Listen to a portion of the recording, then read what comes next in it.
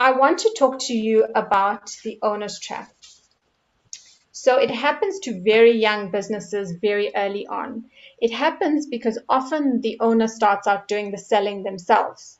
Most owners are deeply knowledgeable about their industry and their customers experience this. And they ask the owner to provide more and more products and services that fall outside of the original scope that the owner intended.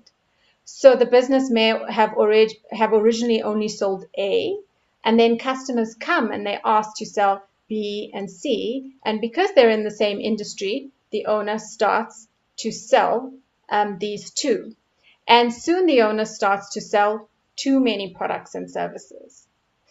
And the problem is that the employees are generally not as deep subject matter experts as you are in your industry. And it makes it difficult for employees to deliver the products and services you are selling.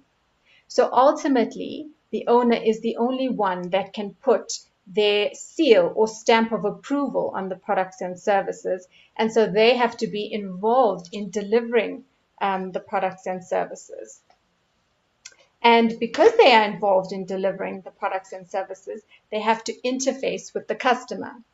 And so customers will look at you and say, I'll buy from you, the owner, but I know your employees don't have the same level of expertise that you do.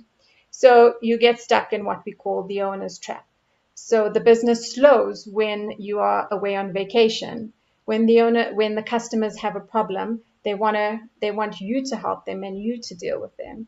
And eventually the revenue plateaus and you get stuck at a certain level and you can't push beyond. And this is when it starts to impact your quality of life.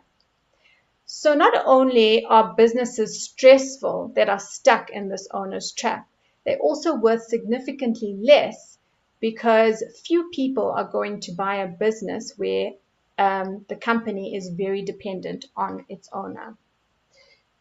So if your business is sellable and it is not dependent on you, it means that you can scale it if you choose, you can sell it if you choose, you can pass it down to your employees, to a management team, to an MD, or you can appoint a president and act as your company's chairperson without being involved in the day-to-day activities.